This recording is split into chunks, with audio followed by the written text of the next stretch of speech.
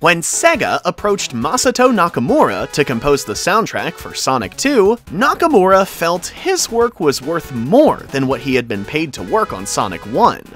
According to those close to the project, way more.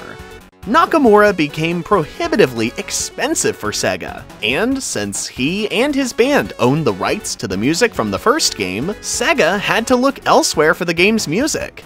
They initially tried to make music in-house, but what they received wasn't really up to snuff. In a 2017 interview, Yasushi Yamaguchi recalled hearing that music for the first time. That reminds me, the music for Sonic 2 was completely different at first.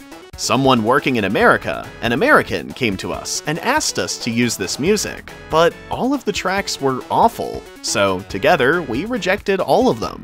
Yes, for Sonic 2. The tracks were just no good, so we called and explained how bad they were, and in the end, we were allowed to use Dreams Come True. Whatever they were given was reportedly bad enough to warrant Nakamura's price tag, so the artist was able to begin composing the new soundtrack fairly early in development, using only concept art as a frame of reference. According to Nakamura in a 2021 interview with Billboard Japan, he wanted to compose Sonic's music, quote, as if it were a movie, and capture the essence of the cinematic material he was presented with. That's how we got incredible tracks for Sonic 2, like the zone music for Chemical Plant Zone.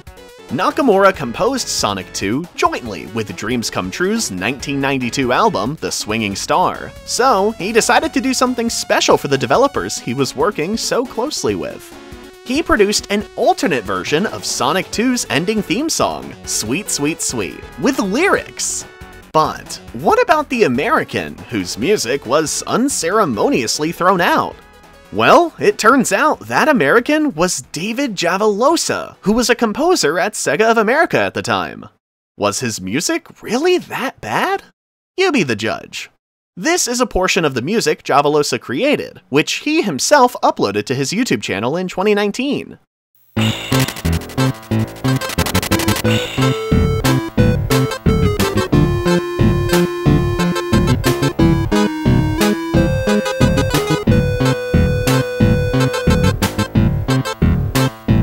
He has also uploaded other work he's done for Sega on the Sonic franchise, including some music for Dr. Robotnik's Mean Bean Machine. Check out our video on every cancelled Sonic game Part 2, and Sonic Triple Trouble 16-bit.